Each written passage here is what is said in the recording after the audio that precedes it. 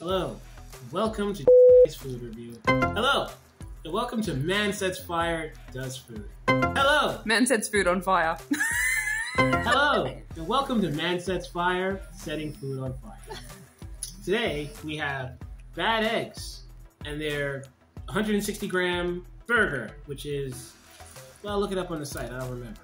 But before that, to the Italians out there, if you know, you know. Now, you might be wondering, why is it that far down?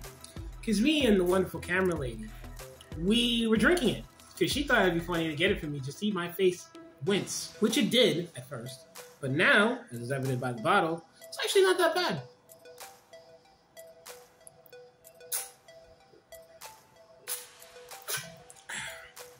Now, for all the non-Italians, because trust me, only Italians will drink this.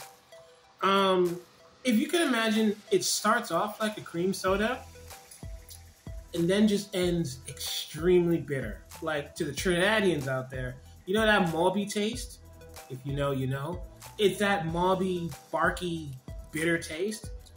Just really, really strong. Maybe multiply it by 2. And that's how it finishes. So you go from really sweet, delicious, cream soda to, oh shit, what the fuck is that? Panic, no, no, no, no, we're all gonna die.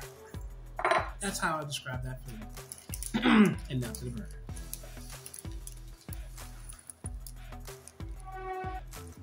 That's just, I mean, we walked around a bit. It's just a really solid burger. 10 out of 10. Would bite again. You gonna say would fuck it again? I was gonna say would fucking bite it again, but sure. I wouldn't say I'd fuck it, but it's pretty good. So fuck it.